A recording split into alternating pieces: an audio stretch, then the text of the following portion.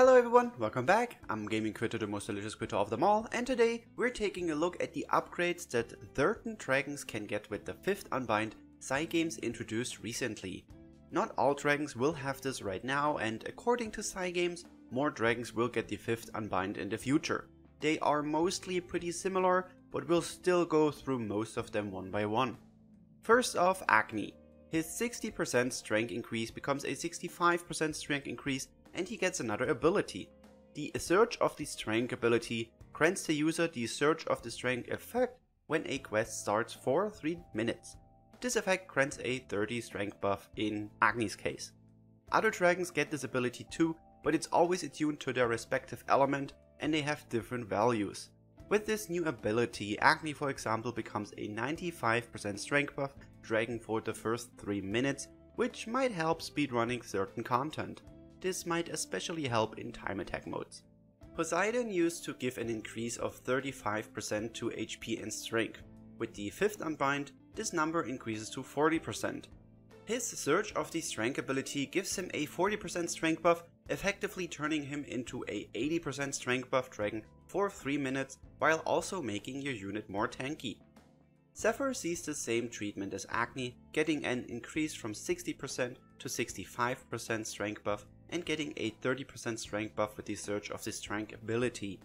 John the Ark used to only be a HP increased dragon which gave a HP buff of 60%. This is now a 65% increase while also giving a 60% strength increase for the first 3 minutes of the quest thanks to the Surge of the Strength ability. That's kinda insane.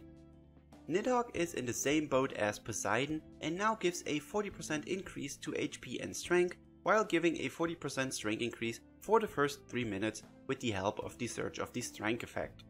Now, something I didn't even think about them doing before I saw the news was, well, they also gave the High Dragons a 5th Unbind. They all have the Dragon Time extension as their ability and they are keeping it, which is pretty nice in this case.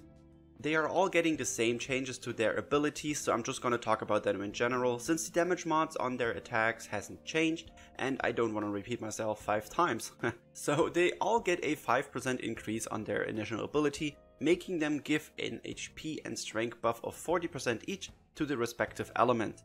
Their Surge of the Strength effect gives them a 30% strength increase for the first 3 minutes of a fight. Like I mentioned, they also still give a 20% extension of shapeshift time, regardless of the user's element. In addition to the new abilities, keep in mind that all of these dragons can now reach level 120, which automatically makes them stronger thanks to the increased stats. If you now think, but this doesn't make them better than Galamars, well, yeah, duh, but this does make them more viable again, and I feel like people will come up with some crazy speedrun strats using these Dragon Unbinds. Anyway, that's already it for this video. If you enjoyed it, remember to leave a like and subscribe to the channel for more content from yours truly. Tell me in the comments below what you think about the 5th Unbinds and join our Discord if you want to discuss them further. Thank you all so much for watching and I will see you in the next video.